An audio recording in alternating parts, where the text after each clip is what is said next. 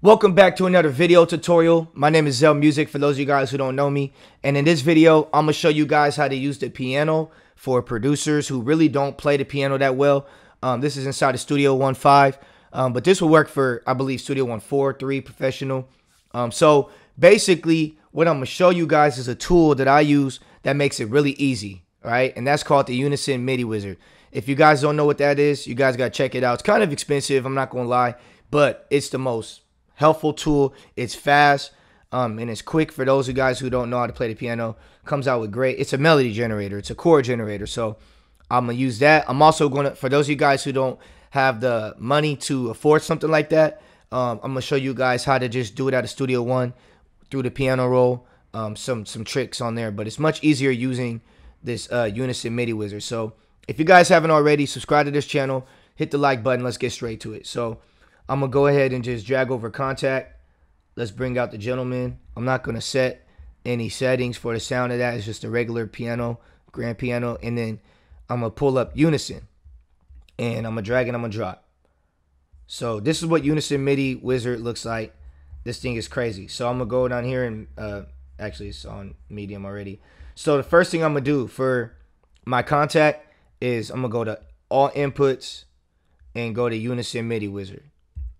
So now it's connected to that. Then I'm going to make sure the blue and red stays on, the monitor and the record. But I'm going to hit the piano right here. Now, as you can see, I already have 4 bars set up. Let me get off the browse. I have 4 bars set up. I have my metronome click on 120. That's fine to me. So first thing I can do is I can set a genre. So let's just say I'm going with R&B. And then I could set a key. So I can, let's just say I'm doing C minor. And then I can set the style to chords or melody. I'll leave it on chords for now. Like I said, I have 4 bars. And then the transpose. So these are the higher notes, the middle notes, and the lower notes. So I'm going to leave it in the middle just to see what we get. And then I press this button and Mr. Wizard goes to work. And then I'm going to play it.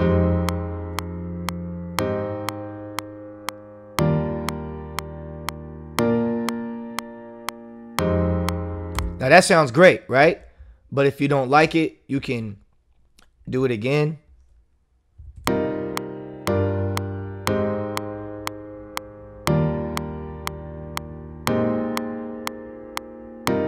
Now let's say you don't like this last note. We can highlight these. You can either highlight half and press the button, or you can we can highlight full and press the button. It'll redo that last note for us. Or last chord for us.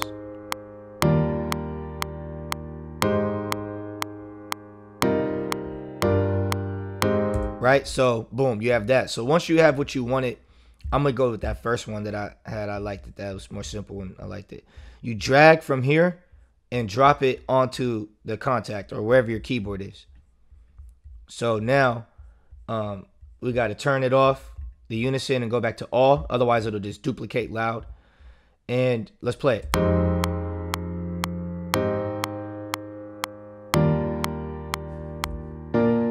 Now, here's my trick. Now, what we have to understand when you double click and go to the piano roll, let me turn this off because this is my second way I'm going to show you guys.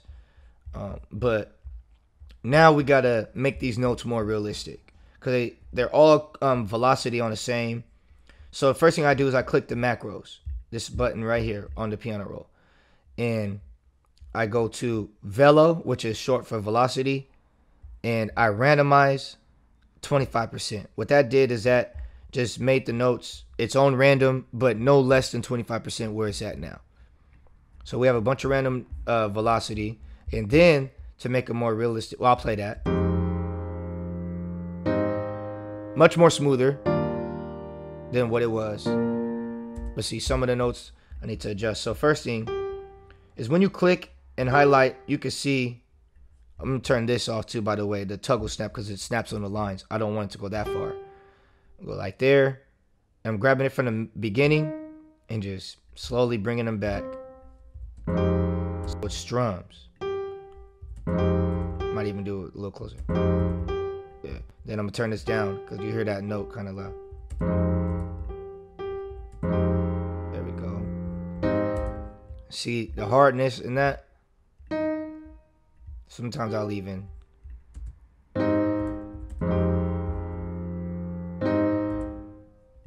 leave that like that. Sometimes it's good to have a little soft, a little hard. So this is all I'm doing, just creating strums. And that's how you do it. You could try different ways. The high, usually I put in the back, but sometimes I just switch it up. And you don't want to turn this note off, and you don't want to scoot this note back, and you don't want to really scoot this note back. But you can. You just need something to base it.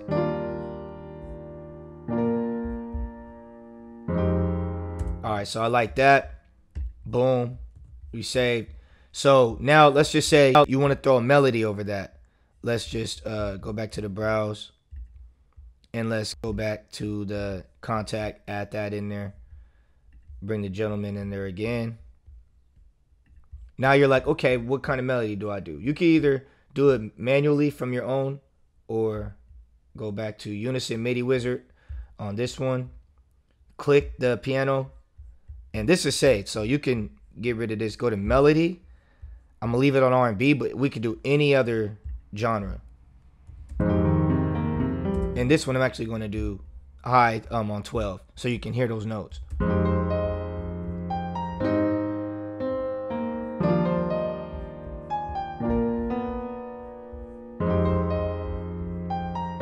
I like that. This note right here got to go. Let's see what it does.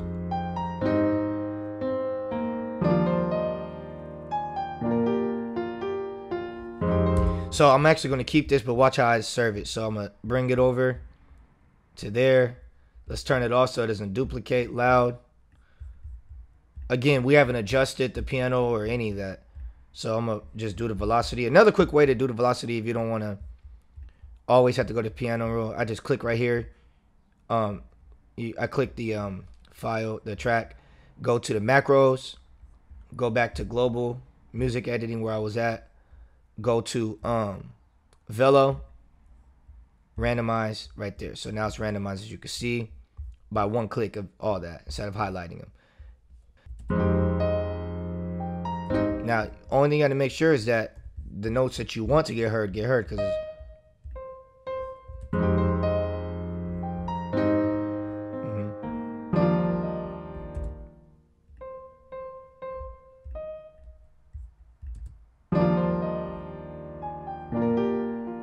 so this right here, I'm dragging them out. Still got my toggle snap off. See, holding it, and I'm gonna turn this note down a little bit. So what? All that was what? 2 minutes, 3 minutes? Imagine if I didn't explain nothing. So boom, that's on, and we have that's one way to do it, right? So you can do this with every genre, any genre you want. If you guys want to see more on that, you guys, I'm gonna make some more videos on that. But here's the other way. So let's say you don't have the MIDI wizard. Let's just go ahead and hide the MIDI wizard, and let's just say you're all by yourself. Let's mute these. So what's the other way, Zell? I got you. So double click to create you know, a piano roll, then double click that track. So now you're in the piano roll, blank piano roll.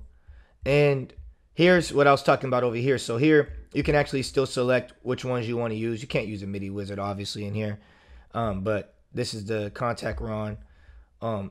Let's do a scale lock. So now, and I have it on C minor. If you do on chromatic, it won't work. Everyone is still going to be open. But let's do major. Let's do minor actually. Go to natural minor. So when you're doing major and minors for the scale locks on here, do a major or a natural minor. If you do harmonic or melodic, melodic, harmonic or melodic, all right, then yeah, you're gonna struggle a little bit because it's not the minor you're looking for. So yeah, I'll keep it on minor, natural. So now, as you can see, these notes adjusted. I'll scoot in so you guys can kind of see where I'm at. Now, if I hit this white, it won't play. If I hit this, it'll. Oh wait, hold on. Hold on. That's why it wasn't on. So if I hit the white, it won't play on that. It'll only hit. See how it won't hit this black? So what I do, I'll start on C. And I'll make a note. Let's go back on the snap to grid. Boom.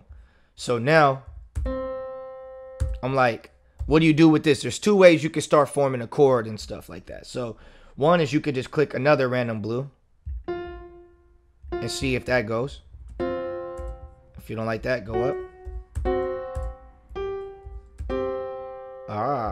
So that's cool. And you can add another one, a third one. See how that sounds right there. If you don't like that, keep trying. See? Boom. So you know, you see, it won't play this. Hold on. It's not playing this.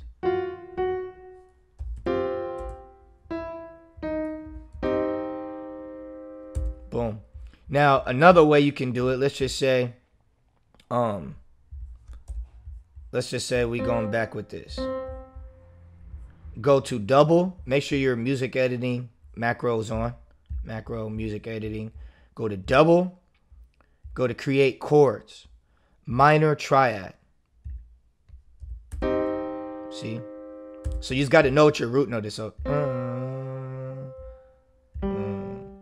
so we can go bring that out. So go to double and create chords minor. See what I'm saying? And then so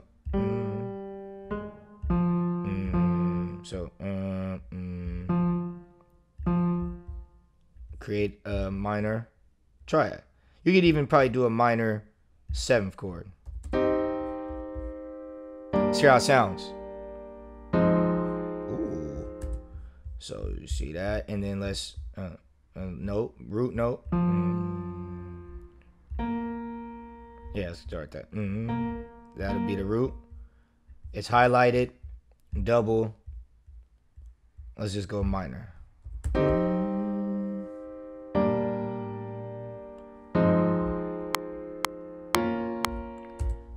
That's off.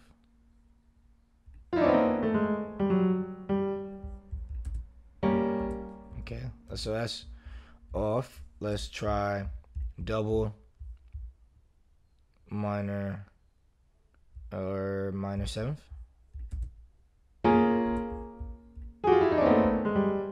So here's where the scale lock really comes into play. So I don't know where. Okay, let me see. I'm gonna duplicate.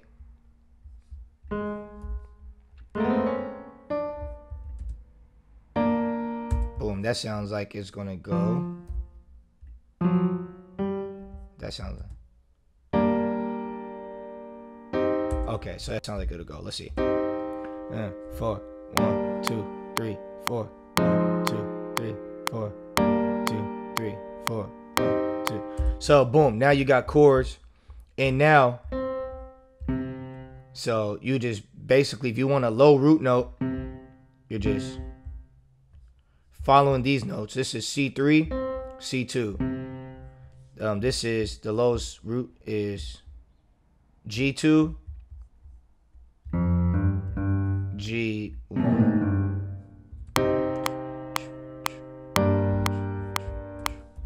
And then the next one is down. I hope this makes sense.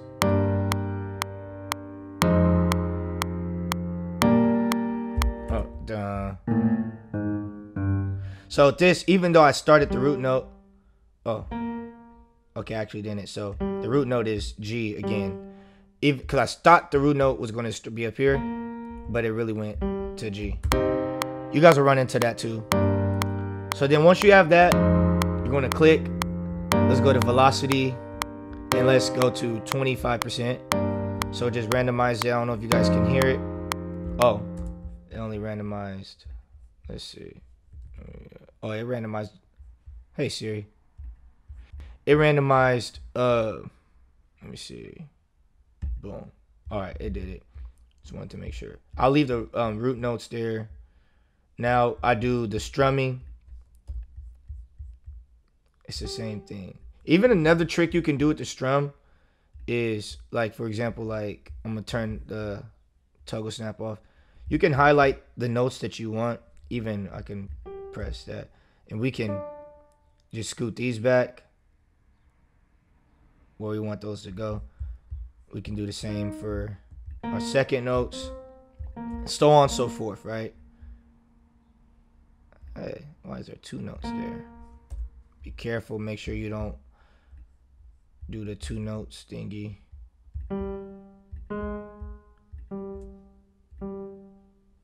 I'll leave it like that.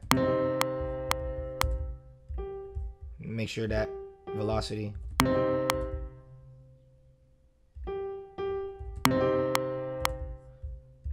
See that?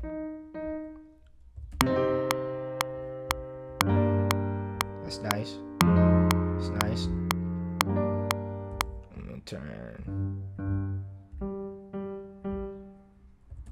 Let's see how that sounds.